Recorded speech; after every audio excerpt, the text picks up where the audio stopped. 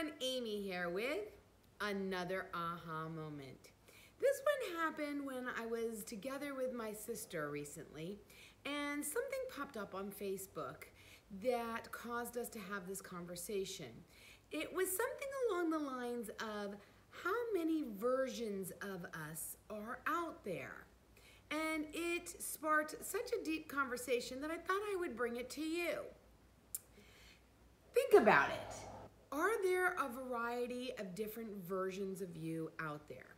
Now, the post that my sister read had something to the effect of there's the version of you that is like a daughter, it's a version that's the mom, it's a version, a different aspect of you that people see as maybe a confident businesswoman, or maybe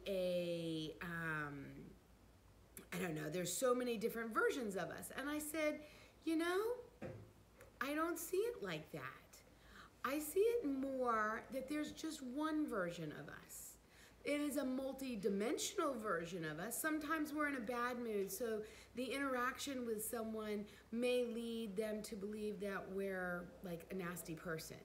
But that doesn't mean that we are a nasty person. Not 100%. Maybe in that moment we were, because we were tired or overworked or overwhelmed or whatever, and in that moment we weren't our best. But I don't know that I don't think I act differently. At least I hope I don't act totally and completely differently in different situations. Now, I do think that there's different parts of my personality that come out, but that they're all part of who I am.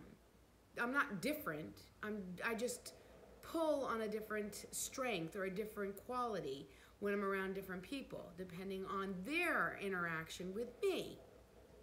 And so I have a question for you. How many versions of you are out there? Do you feel like you are different with many people? Each person you're a little different. You may be that little girl when you're with your dad or your grandpa, and then you may be that disciplinarian when you're with your kids or your dogs. Or is there just one of you that you call on different aspects of your personality, but they're all intertwined as your one multidimensional being? What do you think? And do you think that you act differently with different people, or do you think that people just observe you differently depending on their mood and what's going on in their lives? Because I know that I can act pleasant as can be, and someone can be having a really hard day and perceive my happiness as annoying. And so I don't necessarily think that it's so many versions of me, but it could also be that the way people are perceiving me is based on what's going on in their lives that I have no control over. So leave your comments below. Let me know what you think. Are there multiple versions of you out there?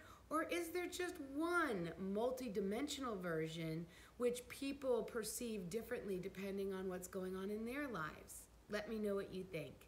Until next time, I hope you're having a great one. See ya.